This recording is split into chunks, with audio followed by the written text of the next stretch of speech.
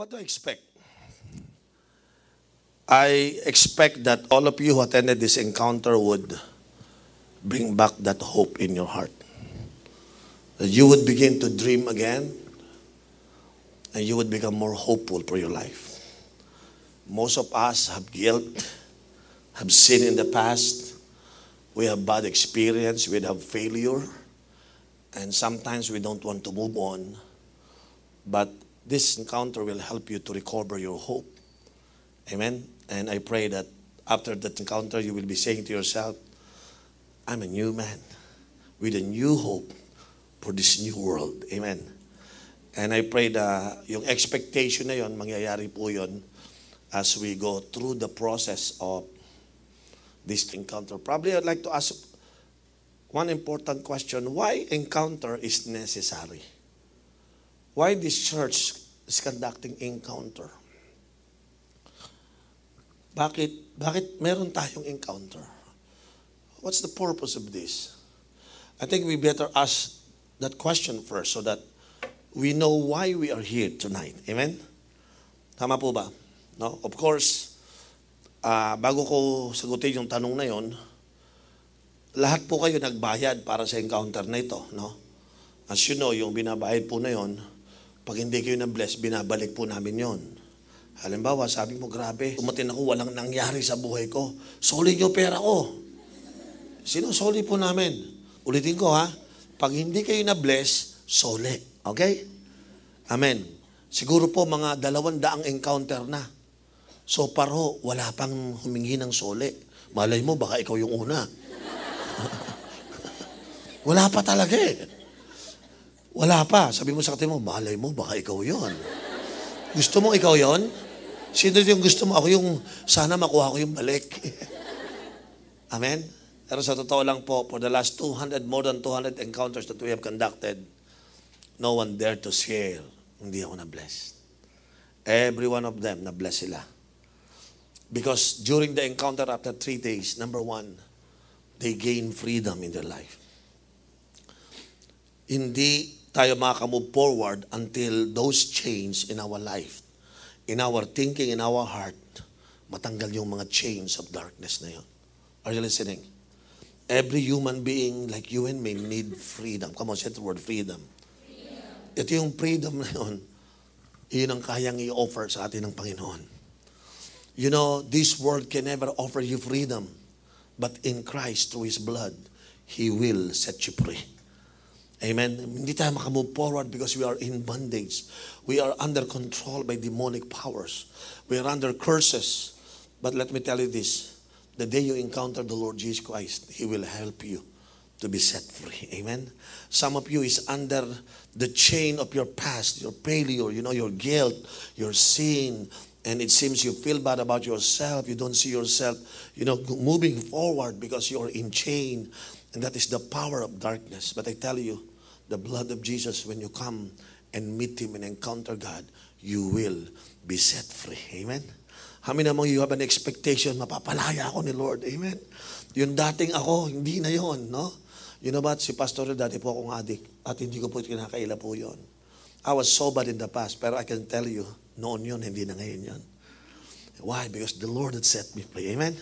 So kung kayo po ay sinner, I am the least among the sinner. But God set me free. Yun lang ang pagmamalaki ko. Masama ang buhay ko dati, pero pinalaya ako ng Panginoon at binigyan niya ako ng bagong buhay. Amen? And that's the power of encounter. Pag na-encounter niyo ang Panginoon, God will help you to be free. How many of you want to be set free? Amen? Yung inyong past mistakes, past failure, God will set us free. Pangalawa, hindi lamang po tayo binibigyan ng freedom. But pangalawa, ito po isang napakahalagang salita na dapat nyong makuha ang bawat isa. You know, kailangan po natin ng fire sa heart po natin. Nowadays, people who claim Christian are so cold about God. Now we call them religion. Why? Religion can proclaim that he loves God, but the heart is so cold. Do you understand that? We declare that Christ is Christ of our life. But the way we perform, the way we act, it seems that there's no God. Why? Because there's no more passion, there's no more fire. Amen. Wala nang fire ang heart natin. And I realize, some of you are young people here. You cannot make it until the Lord set your heart on fire for Him. Amen? Sino sa inyo gusto ang heart ninyo maging on fire? Yung bang parang patay na patay ka kay Lord? No? Gusto nyo maranasan nyo yung parang baliw na baliw ko kay Lord ngayon. Wala nang dating siya yung mga gwapo, yung mga, wala, mas, grabe si Lord lagi. Parang hallelujah. You know what I mean, right? Amen? Naranasan nyo na ba yung you forget everything because you are madly in love with God? Why? Because something is sparked in your heart and now your heart is on fire. And I tell you, you are unstoppable because one day you become a lover of God. Sino sa inyo gusto yung magmahal kayo ng totoo sa Panginoon? You don't want religion anymore. I want real thing. Tama? Ma'am, you know what? I'm tired of religion because religion will make you love God once a year. You join religion, it will require you love God once a year. So tuwing mahal na araw, punta ka ng Pampanga, magpapapako ka. Tuwing January, magpuprosesyon ka. That's just religion right there. Kaya mo yun araw-araw. Hindi mo gagawin yun. Why? Because that's religion. But you know, the day you love God, the day God put the sparks of fire in your heart, you will tell God, Lord, I want to love you every day. Kapag ako nasa eskwelahan, mahal ko si Lord. Pag nasa bahay ako, mahal ko si Lord. Kaya lahat ng gusto ni Lord, yun ang ginagawa ko. Yung ayaw niya, ayoko nun. And I tell you, life will be changed because your heart is on fire for God. Habang narito kayo, mag-pray kayo, Lord, lagyan mo ako ng apoy. Hindi yung, iba kasi minsan naglilihab tayo sa iba eh. Sana ako maging kamukha ni Barbie. Di ba? Yung mga nag-aapoy sa atin, sana maging kamukha ako ni Britney Spears. Pero sino sa inyo nag-aapoy, sana maging kamukha ko at maging kawangis ko ang Panginoon. Iba yun eh, no? Amen? And I know that fire is needed right now in your life. And I know when you come to the encounter, God will not just set you free, but God will set you on fire to love God. Amen po ba? Pangatlo, hindi lang kayo bibigyan Lord ng freedom ng fire at bibigyan kayo ng focus. You know, when your heart is free and your heart is on fire, saan mo gagamitin yan? Saan mo gagamitin yan? Then God will give you vision. And that dream, that vision, will be your focus in your life. Amen? Nung ako pinakakilala sa Panginoon noong 1984, God set me free and then God set my heart on fire. And then God gave me vision. And through the days of my life since 1984 until today, the vision is still the same. World conquest. Amen? Hindi na ako mapakali. Pag nakakita ko ng mga estudyante, sineshare ko ng gospel. Yung pala, magiging pastor na ako. Hindi pa ako pastor, nagsishare ako ng gospel. Why? Nilagyan ako ni Lord ng focus. Ang focus ko, yung focus ng Diyos. Yung concern ni Lord, naging concern ko. God is on a rescue mission. And that is His focus. And it becomes my focus. Sino sa inyo want to join the rescue mission? Iba sa inyo, di ba makakasagot nyo, ano yun? Why? Because your focus ngayon, laging sana makabili ako ng bahay, ng kotse, at kung ano-ano pa, di ba? Sometimes yun lang ang focus natin. You know what? The day you encounter the Lord, hindi niya lang isa-set on fire ang yung heart, hindi niya lang palalayain. But I tell you, God will give you vision. Amen? Sino ito gusto magkaroon ng vision? Magkakaroon ka ng dream. Dream not on your own, but a dream that comes from God. It was birthed during the time you are encountering the Lord, and God will give you that dream. And you will say within yourself, I want to make history out of my life. I want to make a difference. Lord, I want to become a history maker. Lord, let me change this world for the glory of your name. That will happen to you. Why? Because God will give you vision. Are you listening? Kaya nga po, dito po sa encounter natin, pagpunta nyo po dito, ma-excite kayo. Again, let me go back to that question. Why encounter is important? I want you to look into the Bible in Exodus chapter 19 verse 3. Okay? Sabi po dito, Then Moses went up to God and the Lord called to him from the mountain and said, This is what you are to say to the descendants of Jacob. and what you are to tell the people of Israel.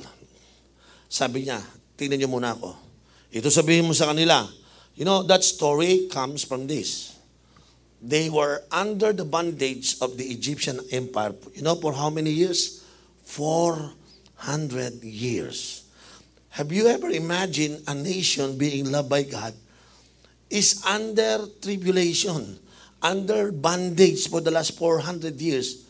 Never been, in the church, walang service, walang church sila. They never even talk to God. No one prays, no one read the Bible. For how many years? 400 years. Now, let me ask this question.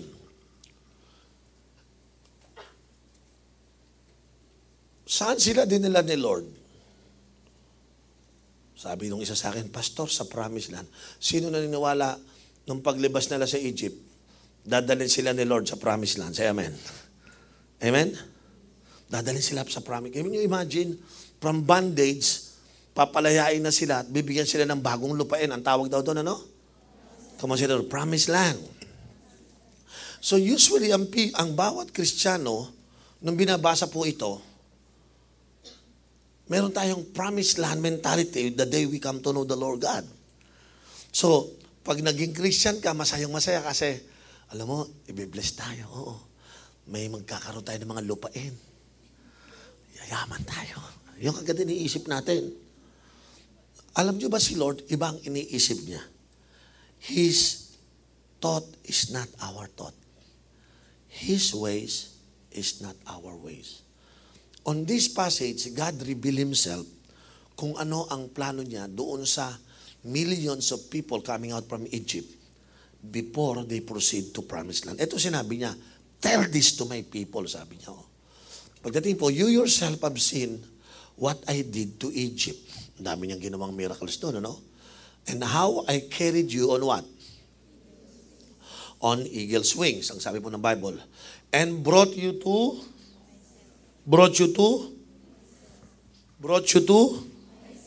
teka mo, hindi nakalagay. Dapat nakalagay dyan, brought you to Promised Land. Ano pinagkaiba na I want to brought you to myself and I want you to brought you to Promised Land? Mukhang, may sinabi ba dyan Promised Land? Saan siya dadalhin? You see, that's encounter right there. Si Lord, after makalaya ng mga tao sa Egyptian Empire, paglabas nila, ang unang-unang gustong magawa ng Diyos ng mga taong ito, makilala siya. Because for how many years? 400 years, never heard God, never know God, never read the Word. They are disconnected to God. Ako po, sinabi ko sa inyo na born again ako, 21 years old At the age of 21 years old, for the last 21 years old, I never know God. I join religion, but I don't know God. So the first thing that God wants me to experience is to know Him personally. It's not about religion, but I want you to come to myself, sabi ni Lord. Ay, yung mga tao, paglabas sa Egypt, iniisip, Promised Land. Sino naniwala? Iba iniisip ni Lord sa iniisip natin. Alam niyo ba, kung kayo nagpunta ng Promised Land, hindi mo kilala Diyos, pagdating mo sa Promised Land, maraming Diyos-Diyosan doon. So pagdating mo doon, ay, ang ganda ng mga Diyos-Diyosan dito. Sige, dito ako, ikaw saan ka? Dito ako, ikaw. Mamimili ng Diyos yung mga yon. So ang unang gagawin ni Lord, ipapakilala niya, bago sila magpunta sa lupang pangako, siya mismo makilala nila na siya ang Diyos. Para pagpunta niya doon sa mga lugar ng may Diyos-Diyosan, hindi sila sasamba sa Diyos-Diyosan sapagkat pag sumamba sila sa mga Diyos-Diyosan, sumpa ang aabutin ng buhay at lahi nila. You understand this, right? You know what is the meaning for 400 years? It took them about 30 to 40 generations without God. You know what does it mean? Yung lolo ng lolo ng lolo ng lolo mo 40 times don't know God. Yung lolo ng lolo ng lolo mo don't know God. Yung lolo mo don't know God. Yung tatay mo don't know God. And you don't know God. And then suddenly on your time, God wants you to come to Him to know God. Is it a privilege? Amen? Tapos ang iniisip natin, let's go to Promised Land. Baluktot, di ba? So on this passage, you have to understand the context of this verse. You yourself have seen what I did to Egypt, and now I carried you on eagle's wing. Inalagaan ko kayo. Pinalaya ko kayo and brought you to, yung pala ang unang-unang goal. Alam niyo ibig sabihin niyan? Ang bawat isang taong naging Christian, dadalin mo ang sarili mo sa Diyos. Tanongin ko kayo, when was the last time you brought yourself to God? That's why meron tayong encounter. Because we will bring ourselves to God. But you know what? I will tell you the story. Hindi po kadali yun. Kasi po, pagdating po ng encounter, yung bringing yourself to God, marami hindi marunong. Marami namimiss nila. At marami sa kanila, hindi nila talaga naunawaan. So let's look at the story so that we can relate ourselves. Verse 7, ang sabi po dito, now if you fully obey and keep my command, my covenant, then out of all nations, ito yung pangako niya, after yung coming to myself, ha? If you obey me fully and keep my covenant, then out of all the nation, you will be what? By treasured possession, although the whole earth is mine. And then verse 7, you will be for me what? A kingdom of priests and a holy nation. These are the words you are to speak to the Israelites. Ba, ibang klase pala plano ni Lord. Gusto silang palapitin sa Kanya at may gagawin siya sa kanila. At alam niyo kung anong gagawin sa kanila? Gagawin silang kingdom of priests at gagawin silang isang holy nation. Kakaibang tao yun, ibig sabihin. Walang ganyang tao, sila lang. Why? Because it was God who do tremendous things for them. Now, eto na ngayon. Kung bubuksan niyo inyong Bible, I want you to open your Bible right now. In the book of Exodus, again, dito ba kayo? Chapter 19, verse 8. Chapter 19, verse 8, ang sabi po dito, the people all responded, we will do everything the Lord has said. So Moses brought their answers back to the Lord. No? And then, sundan natin po sa pagdating po ng 10 and 11. Verse 10 and 11. Just read this passage. And the Lord said to Moses, go to the people and consecrate them today, and tomorrow have them wash their clothes. And be ready by the third day, because on that day the Lord will come down on Mount Sinai in the sight of all the people. Ito na. Nabasa nyo? Ano sabi niya dito? The Lord will come down on Mount Sinai in the sight of all the people. 400 years, no visible form of God. 400 years, no God. And God said, I bring you out of Egypt so that you could come to myself. Encounter tayo, sabi niya. Kita tayo. Hindi niyo ako kilala. Magpapakilala ako sa inyo.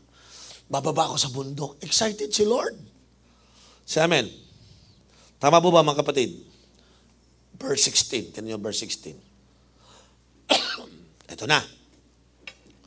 On the morning, verse 16 tayo ha.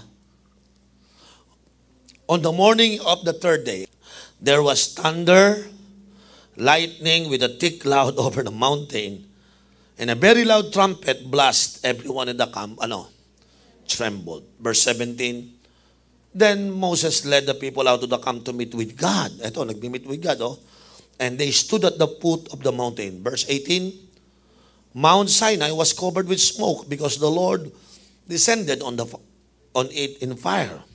The smoke billowed up from it like smoke from a furnace. And the whole mountain what? Trembled violently. As the sound of the trumpet grew louder and louder, Moses spoke and the voice of God answered him. Meet tayo kay Lord. Lord. Lumilindol, kumukulog, kumikidlat. Ano to? Natatakot sila. Tol, ano to?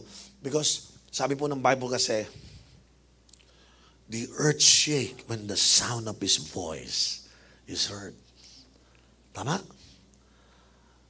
All this manifestation, tayo, kulog pa lang, natatakot na tayo eh. May kasamang kidlat, tapos lumilindol. Tapos may bumababang usok sa mountain. May nadidinig ang, good morning. Natatakot sila, ano to? Mumu, parang ganun sinasabi nila. Now remember, for 100 years, they never know this God. They never experienced talking with this God. Na-imagine nyo ngayon kung ano nangyayari? And because of that, pagdating po ng chapter 19, then we will begin to see the problem. Okay? Look at verse 18. Exodus 20:18. When the people saw the thunder, and lightning, and heard the trumpet, and saw the mountain smoke, they trembled with fear. They stay at a distance. Pagdating po ng verse 19, and said to Moses, umatras sila, sabi, speak to us yourself, and we will listen.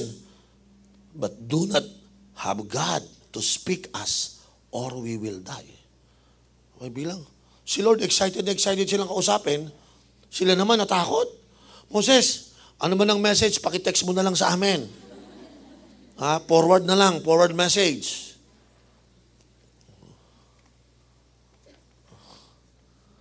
God is excited to meet them for that encounter.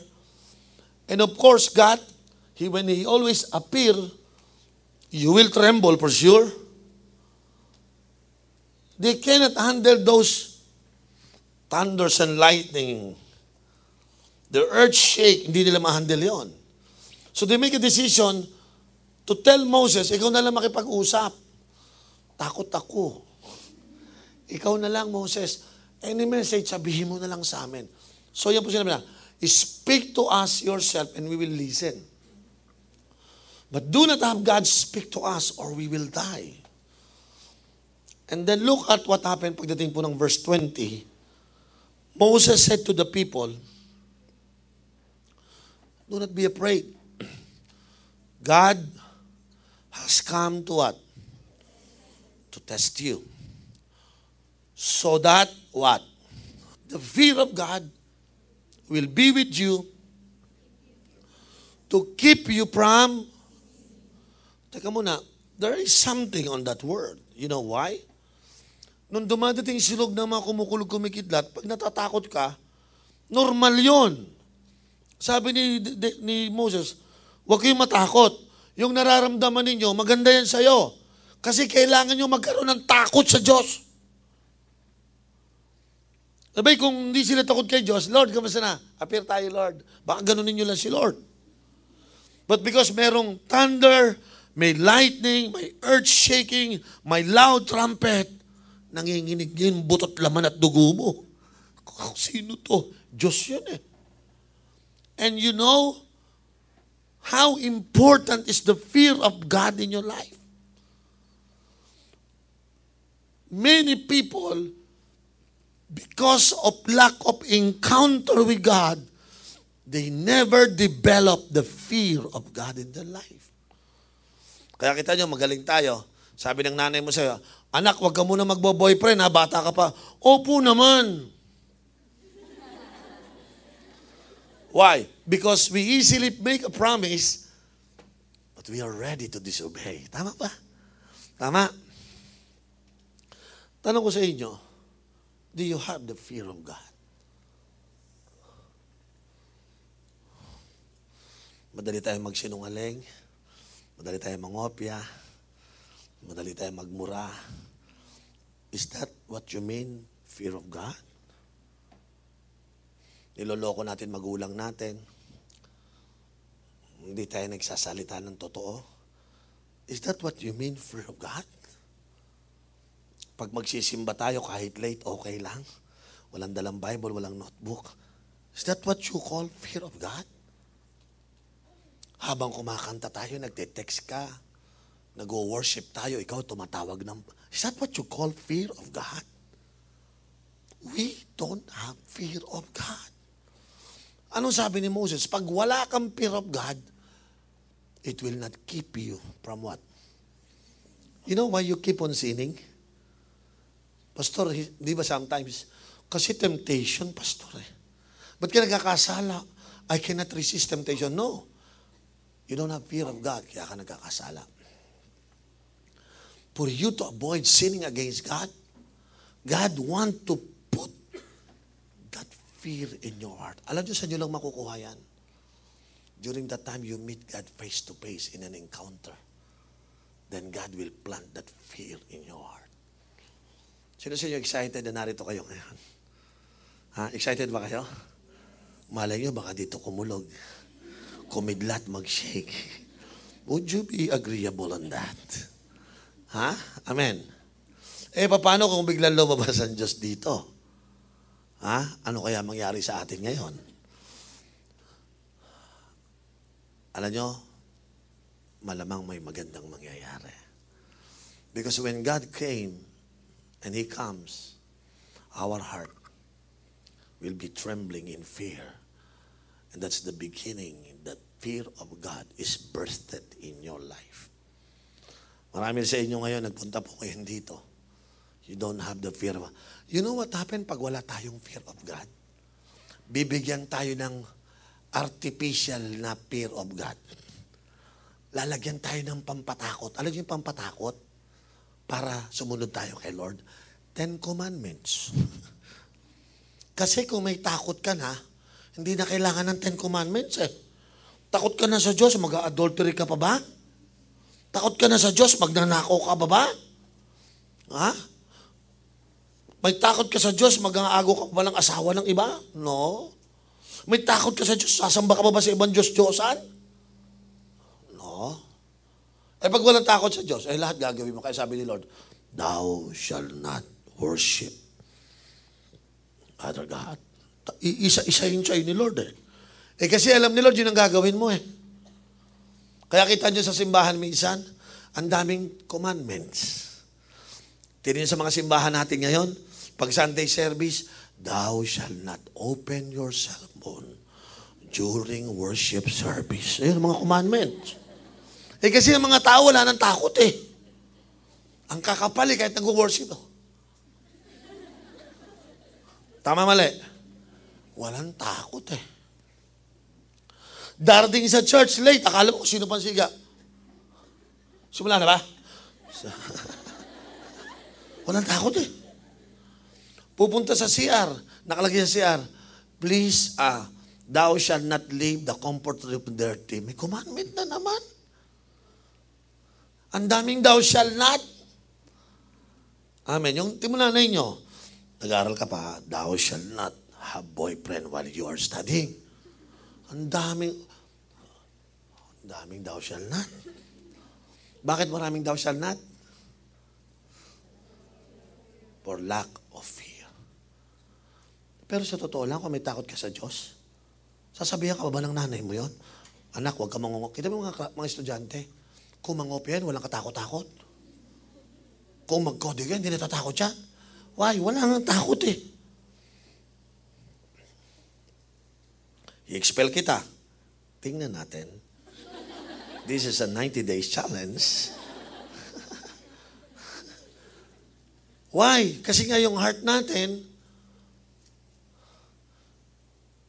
is not committed to that word, fear of God. You know what? Nung ang dulos for Christ, nagsimula po ang dulos ng walang encounter. Ang tagal naming lumago. 15 years, 200 lang. Noong 2004, nilagay na po namin yung encounter.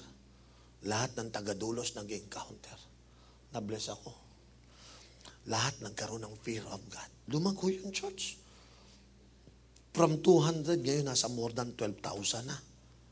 Bunga lang yun ang encounter ng ganito. Kasi nung araw, wala kaming encounter na ginagawa eh. So yung mga Christian, sila yung mga nangongopya, yung sasabihin namin, huwag magbo-boyfriend. Wala naman po, hindi ko naman boyfriend yan eh. After a few months, buntis. O, kala ko ba, hindi mo boyfriend, ba't naging buntis?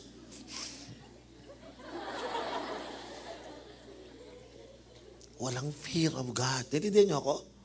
Harapan magsinungaling. Kaya sila niniwala, kailangan natin ng encounter. Sino ito naman, amen, Pastor, kailangan ko yan. That's what I need. Amen?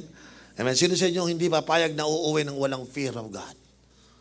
Alam niyo kung ako sa inyo, hindi ako uuwi ng walang takot sa Diyos. Kasi yung iba sa inyo, bago tumino, tatakutin pa. Hindi na kita pag-aaralin.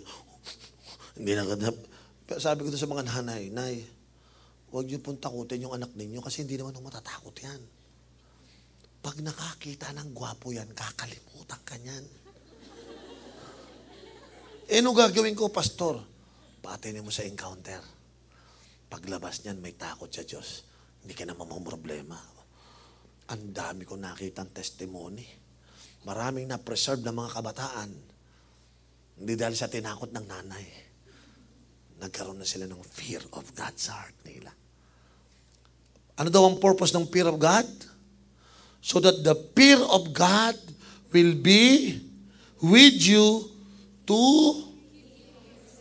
keep you from sinning. Tanong ko sa inyo, yan ba ang nagagawa ng fear of God sa atin to keep us from sinning? Tayo mga kapatid, sabi ng Bible we are like a sheep, no? Who has gone astray. Alam niyo ang Bible, gumamit siya ng isang perfect illustration na ang tao daw ay parang tupa. Sabi ko, Lord, nag-aaral po ako ng konting pag-aaral sa mga hayop. Ang pangit naman, si Lord naman, ba't mo naman kami iginaya sa tupa? Alam niyo po, ang tupa, yan po ang pinakatangang hayop Doon tayo inahilan tulad ng Diyos. Ang tanga ng hayop na tupa. Pag uminom sila, iinom yun, ano? Hanggat di mo inaalis yun, iinom yung sumabog ang tiyan. Ang tanga. Sasabog na yung tiyan, inom pa rin ang inom. Di ba tanga? Pag naglalakad yun, nagkukwentuhan silang dalawa, sasabihin ng pastor, may bangin. Patay. Ang tanga. Yun ang tupa. Sila, pag nasugatan, may konting dugo, ayaw nilang makita yung red na blood. Kakaskasin nila. Akala nila, mawawala. Lalong nasusugat. May kuti, labas ng bituka. May kuti, ginagawa. May kuti, patay na. Ang tanga. Gas-gas lang, kinamatay, gas-gas. Di ba ang tanga? Sabi ni Lord, parang ganun kayo. Ang tatanga nyo, parang ganun. Alam mo nang ang sigarilyo masama, nagyoyosi ka pa. Ang tanga mo. Alam mo na yung alak nakakasira ng baga, iniinom mo. Ang tanga mo. Diba? Tama ba? Tama ba? Alam mo nang dapat nag-aaral ka. Kung ano ginagawa mo, nagdodota ka. Ang tanga mo. Totoo ba maraming tanga? Ha? Magtataka kayo, mga bata, ang babata, gustong tumanda. Yung matanda, gustong bumata. Yung kulot, gusto magpatuwid. Yung tuwid, gusto magpakulot. Yung puti, gusto magpaitim. Yung itim, gusto magpaputi. What's happening here? Sino nakakaunawa na sinasabi ko? Ha? Tinin mo katabi mo, sabi mo, parang ikaw yun Alam mo naman, pag nahuli ka nagkokodig o nangongopya, ma-expel ka. Ginagawa mo pa rin. You know why? We are like a sheep without a shepherd. Ganun tayo katanga. Pero sabi ng Bible, mahal tayo ng Panginoon. Sabi ni Lord, sige nga, ako na lang magpapastol sa'yo. Hindi tayo kayang mabuhay kung wala ang ating Panginoon. Amen po ba? Kaya buti na lamang nakakilala tayo sa Diyos. Ngayong tanga pa rin tayo, pero may Diyos na tayong sinusundan. Kaya ngayon, matalino na tayo. Amen? Paano pa kung ang buhay mo wala ang Diyos? Kaya ang taong walang Diyos, isang malaking katangahan. Amen? Tapos manliligaw sa'yo, lalaki, hindi Christian, walang Diyos. Mamahalin ko ba itong tanga na to? Parang ganun no? Say amen. Sino gusto mapangasawa mo? Tanga. Yung walang Diyos, tanga yun eh. You cannot live without God. Amen? Life without God, it doesn't work. Hindi ho mag-work yung ganon. Sino po may natututunan ngayon? Amen? Sino sa inyo naniniwala kailangan natin ng encounter? Amen? Ang purpose ng encounter, kaya kayo narito, para lagyan kayo ng takot sa Diyos. Ha? Yung bang tipong kahit wala na yung mata ni pastor, tayo, Diyos si pastor, pastor, ano po? Itinatago eh. But you know what I learned? Pag nasa Panginoon tayo, may takot dapat tayo sa Diyos. Prayer ko, huwag kayong umuwi nang hindi nyo nailagay ng Diyos sa puso ninyo yung fear of God. Malagay lang po yung fear of God na yan, sulit na tayo. Amen. At lalabas tayo sa mundong ito. Hindi tayo natatakot harapin ang future natin. Because isa lang ang kinatatakutan natin, ang Diyos. Amen? Hindi tayo natatakot mawala ng pera, hindi tayo natatakot sa future natin, hindi tayo natatakot doon sa mga lugar na kaysa doon. Why? Because isa lang kinatatakutan natin, ang ating Panginoon. Hindi tayo natatakot iwanan tayo ng nanay, tatay natin. Hindi tayo natatakot kahit anong itsura natin. Hindi tayo natatakot. Tumitingin tayo sa salamin, hindi tayo natatakot sa mukha natin. Why? Alam natin, kasama natin ang Panginoon. Amen po ba? Amen. Sabi mo sa atin, huwag ka matakot. Lalo na sa mukha mo, sabi mo. Sino dito niniwala may fear of God na dito sa puso niya? Amen. So tonight, bago po tayo manalangin, this is the main goal why we have an encounter. Amen po ba? Mahirap po ang walang encounter.